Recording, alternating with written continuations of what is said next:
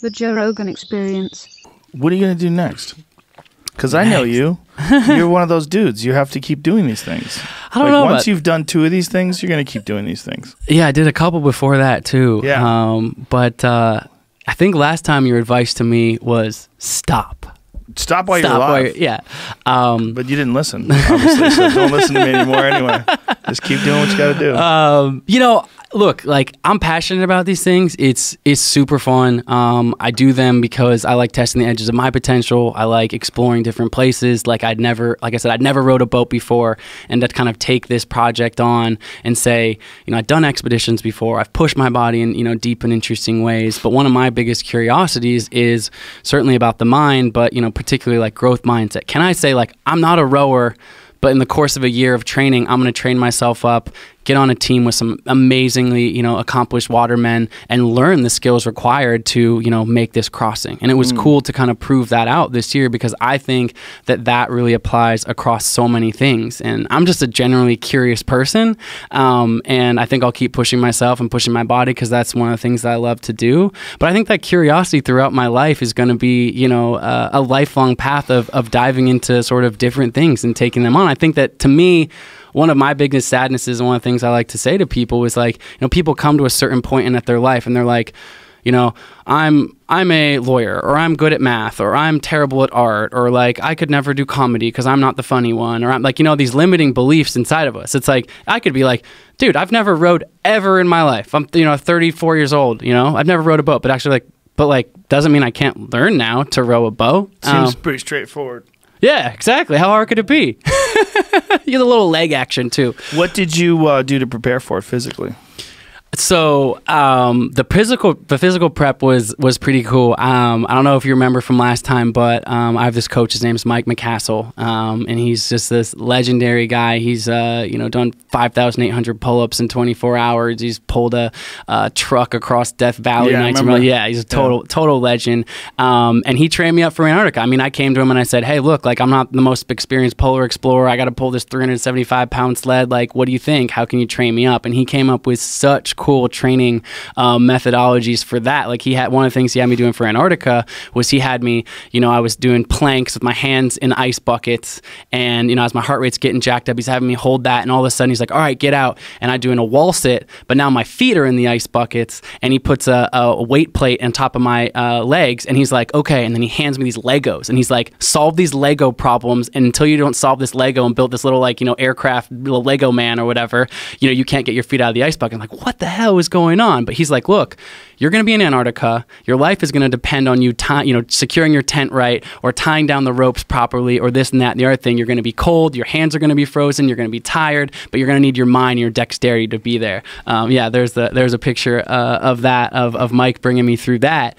And so with the row, it was super cool to come to him again and say, like, hey man, like, there's no blueprint for this. Like, there's no blueprint for this. There's no one that's done a fully human powered crossing of Drake Passage before to the Antarctic Peninsula. Like, there's some ocean rowers, but this is different. Like, how should we prepare for this? And Mike, it's not like he's like, well, I know everything about ocean rowing, but that same curiosity, that same growth mindset, I trust his, you know, sort of ability to train me. He's like, I don't know, man, like, let's start thinking through this.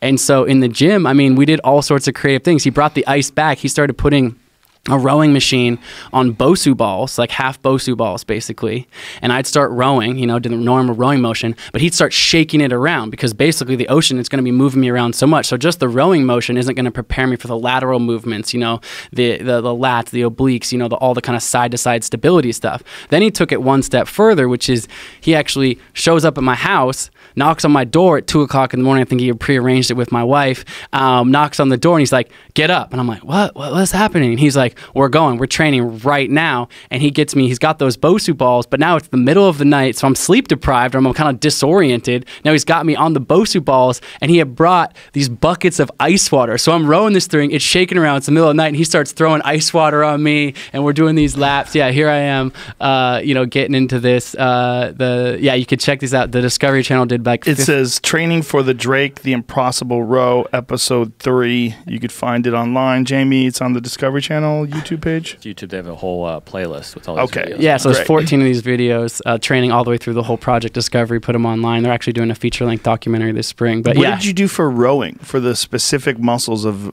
rowing yourself? Did you lift weights? Did you do rows? Did you use a rowing machine? What'd you use? Yeah, so the rowing machine on the Bosu balls, that's like in the gym. Right. Also a lot of deadlift. Was really useful. And then a lot of stability stuff. So Mike would have me do certain things, like we'd have, you know, like a seated row or something like that. Or one of the things I thought that was the most interesting, because it was going to be stable. So the waves are usually coming from, they change directions, but at any given time they're coming generally from one direction. So you're either leaning in really hard to your left side or you're leaning in really hard to your right side. That's a difference to the ocean rowing than just like a pure river rowing. And, you know, he would have me basically like holding, imagine like a deadlift bar. Mm-hmm. And then I would have my eyes closed. I'd be holding it there in kind of an isometric motion. And then he would pull the plate, a light plate, off one of the sides. And so I'd have to stabilize and catch, you know, either my left side or my right side. So a lot of stabilization and balance stuff. And then the other piece that was huge, you know, Mike, you know, admittedly doesn't know a lot about rowing specifically in terms of the technique of rowing. And the technique of rowing is actually very specific. And so a friend of mine, a guy named Chris Wojda from Portland, I called him up, and he's like this champion rower, collegiate rower, rowing coach. And he took me out on the Willamette River in Portland in a single man, like rowing scull. So very different than an ocean rowboat. You know, the ocean rowboat's a lot bigger, different waves, but he taught me on the river the actual purity of the rowing motion. So a lot of the training and the physical aspects of getting stronger was with Mike, and the mindset and the ice and all the things we did there.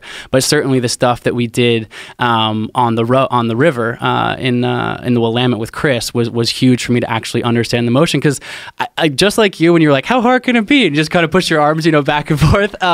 It's a pretty complicated motion. It's a full body thing. It's coordinated. It's a very coordinated thing. You know, you're powering out of different things, and certainly on river rowing, you're having to, you know, square. It's called squaring the blades, and you know, you're taking the blades out of the water and, you know, turning them so they could slide across the top and get back in and glide and all that kind of stuff. So there's a lot to the motion. And so it was a short period of time. I didn't take my first stroke in a rowboat until July in the river, and then August in the ocean rowboat when we came together as a team for the first time to train in Scotland. And then I was rowing across the Drake in December. So it was a pretty short period of time to kind of learn about rowing and get stronger. But it was a fun process to dive into something completely new.